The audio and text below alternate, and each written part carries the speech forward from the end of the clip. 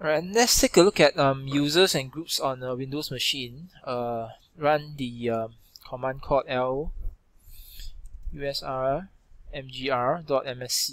Right, you notice that when I'm typing lusr, I don't have to complete it. I just need to do a tab, and there's actually auto completion. Right, it will auto complete for me if that whatever I've typed in is unique. Right, so let's enter, and it will bring up this interface that shows you users.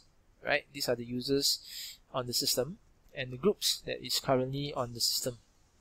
Right, I have the original user that I login using is the user, and if I click on this member of tab, it's actually going to show me the groups that this current user belongs to. This user belongs to. Right, the user belongs to administrator group and the performance log users group. Right, so similarly, if I were to take a look at the guest user, right, it is actually going to show me some properties. For example, the account is actually disabled, right, so you cannot log in.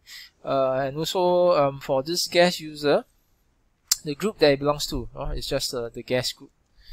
Right, and all these groups are actually found under this groups here. So you have the administrator, you have is that guest, right? So all the groups are actually also defined, and you can also see it from this interface.